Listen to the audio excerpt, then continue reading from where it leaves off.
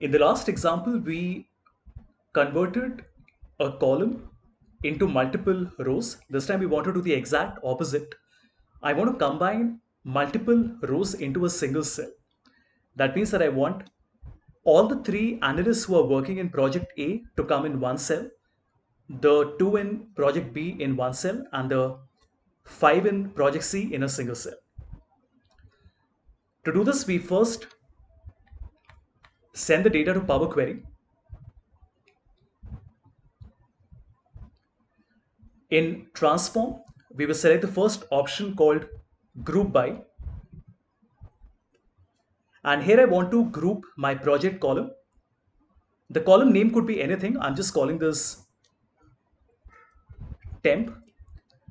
And the operation would be the last one, which is all rows. Remember? So what we're doing is we are grouping every single row for each project. And the result looks like this. Once you have done this, you will have to add a column. So a custom column. And let's call this names. And this would be table dot column. There are two arguments, the table and the column. The first argument would be the name that you have just given to the column. And the second argument would be the original name that was there in that column, which was, remember, name. Once you do this, you get the result as a list. And if you expand on the list, you have two options. You can either click on extract values, in which case you get the same. Hold on.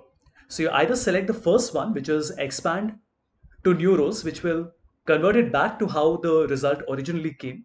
But remember, we don't want that. So we want to choose the second one, which is extract values. Let us choose a comma as our delimiter. And when I press OK, you notice that all the different names would have come in one single column. In fact, this should not be a comma, it should be a comma and a space. So I'll quickly add a space here. Excellent. We don't need the second column, so we can remove this. Let's load the data back to Excel. So close and load to.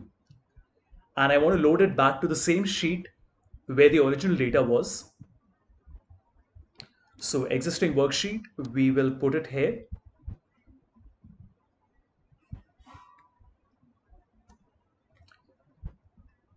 Excellent. And now you notice we get a result that looks like this. And this shows us that project A has three names, project B has two names, and so on and so forth. And just to show you how this would work if any change happens, let's say that I change Aaron Bergman from C to B. So I'm making the change right here in row number 11. And when I refresh this, the change happens here as well. So Aaron Bergman has moved from project C to project B. And obviously, if in the future more projects get added, so if I have, let's say, E and F,